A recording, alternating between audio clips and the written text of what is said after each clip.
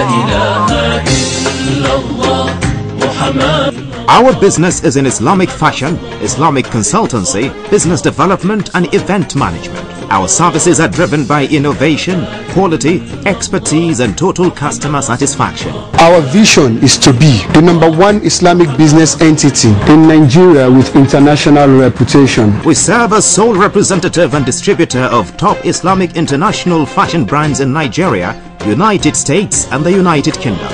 Our online store is the first Islamic online retail store in West Africa, offering consumers the convenience of ordering top and quality Islamic international clothing brands from the comfort of their homes.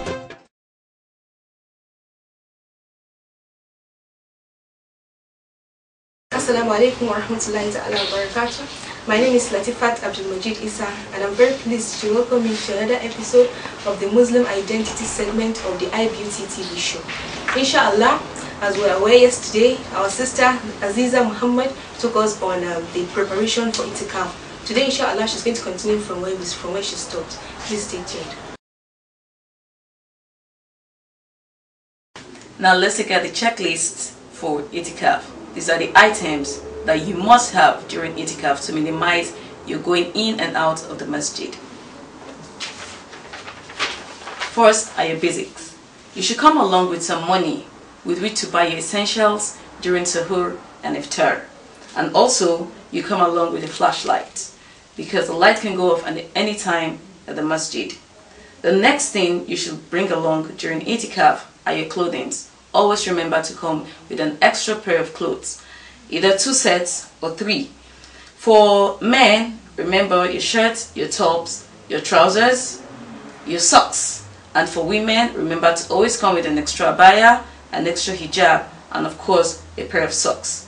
Then, you must come with things for your personal care.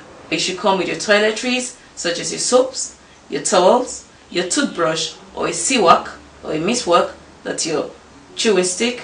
Then you come with a comb or brush, and then of course you can come with a shampoo, so as long as it is not a perfumed shampoo. For requirements for sleeping, you come with your sleeping bags containing your blankets, your pillows, and then a bedspread for your bed. For your health, especially for people who have health issues, for example, if you're asthmatic, never forget to go with your inhaler. For utensils, you come with your plastic forks and spoons, or disposable cups, disposable bowls, or you come with your cups and bowls, and make sure you wash after every use. And of course, you can come with a sealable bag. Now we have the Ziploc bags where you can store any item that you need to keep left over during the times of fasting. And of course, for the most important reason, while you're here, we have religious items with which you must come with to complete your ITHIKAF. You must come with your Quran, which inshallah you should recite during the times of your fasting and even after the fasting at times of the night. You should come with books to read. I'm not talking of romance novels, I'm not talking of action and fiction novels, no. I'm talking of Islamic books that will enhance your knowledge of the deen.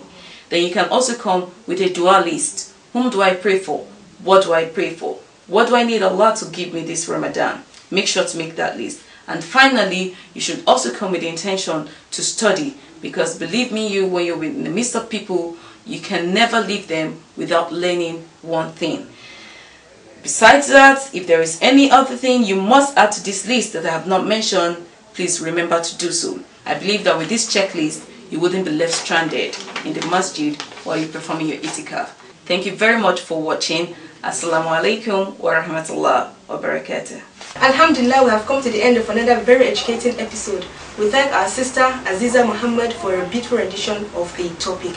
Inshallah, stay tuned with us as we provide more interesting topics for your viewing pleasure.